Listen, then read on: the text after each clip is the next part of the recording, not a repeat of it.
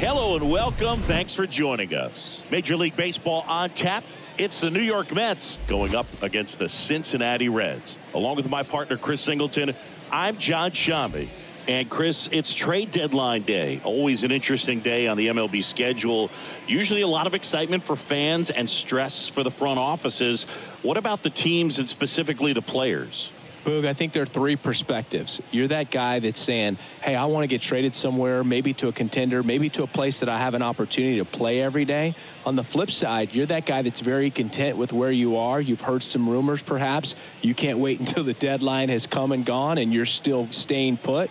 And then the third person is that teammate that's looking and saying, we got a shot.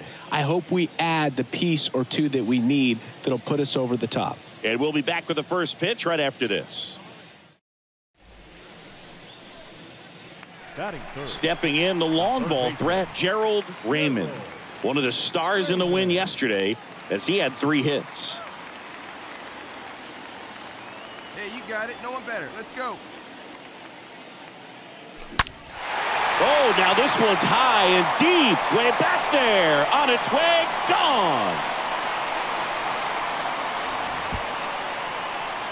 Another one in his incredible season. And that gives him the lead. It's 1-0.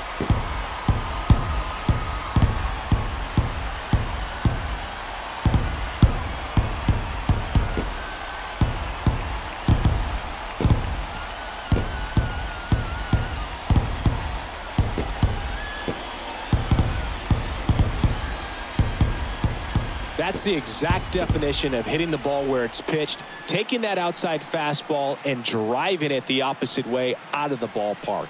You want to bottle that type of approach.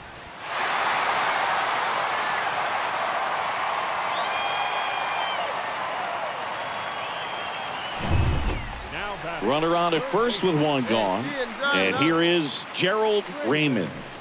He is quite an athlete. I mean, you look around the other sports, basketball, football, you feel like he could thrive in one of those sports too.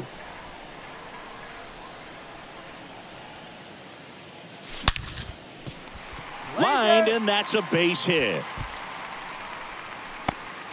Now batting, first baseman. Didn't take long to get a result for that at bat. Anytime you rip a line drive the other way, you feel really good about what you did at the plate. You trusted your hands, you let the ball travel, and you took the barrel straight to it. That's great work right there. Now a huge at bat in this game coming up. And now it's Jesus Aguilar.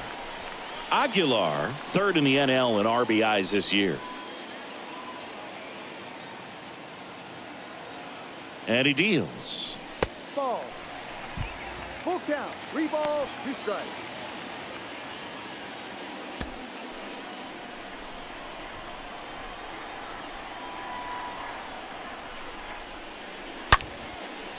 Line drive, that's a base hit. Allen coming home. He will score and they take the lead. It's 2-1. Picks himself up an RBI. Good job getting the foot down so he could catch it out front and pull it. Turned on it nicely for the knock.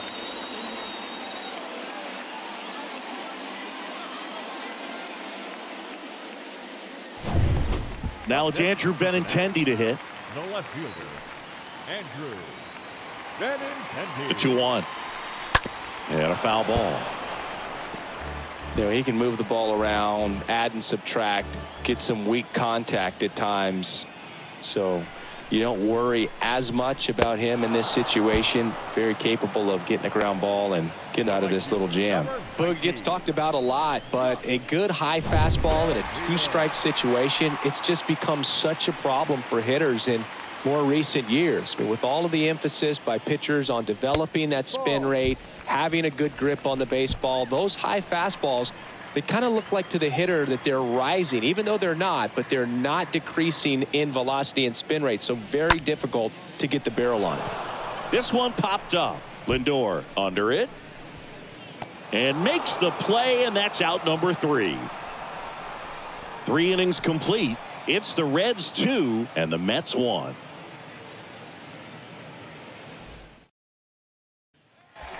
Man at first with one gone.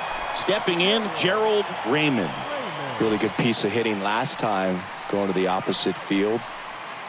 Hey, let her rip one time. Oh, big guy, get your pitch, huh? And a foul ball. This is one of those situations defensively where you can't try to do too much. You got to make sure that you field the ball cleanly and get one out first. Hey, it's going to be tough to get two with this kind of speed in the batter's box. He's going, he's going. Rudder takes off. Line to left. Lays out and makes the play. The first baseman, number 99. Francisco Lindor comes up to the plate. He's already homered in this game. Right-hander kicks, deals. Maybe a 2-ball. 5, 4, 3, double play. And the inning is over. Well, we can never overstate it. Pitcher's best friend right there. Double play, gets out of the jam, saves some pitches.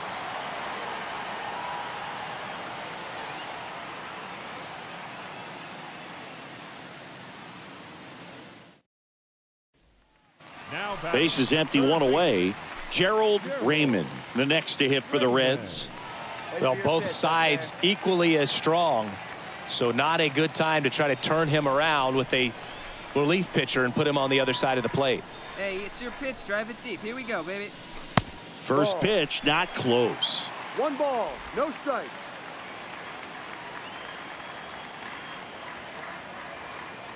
One down, base is empty. Swings and lines a base hit into left field. So a man aboard now with 1 away. Late in the game with the offense trying to play catch up, they're looking for any momentum they can get, any kind of opportunity to get back in this game, and an error can certainly. Runner on the go. Pitch in for a strike. Throw, safe. Chris, his wheels were the difference maker on that play. Just got in there. Yeah, with StatCast's help, we see his top speed on this stolen base, and that's a big number. I mean, man, he really made his athleticism work for him on that one. The 2-2. And a swing and a miss. And he's down on strikes for the second time today.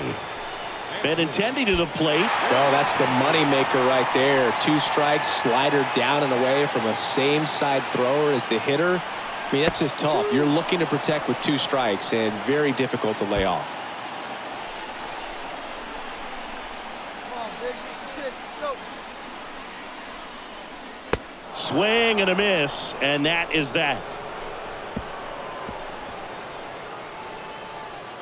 He's in a tough spot, had to make a great pitch, did it, got the strikeout, gets out of the jam. Clearly, he's happy with those results.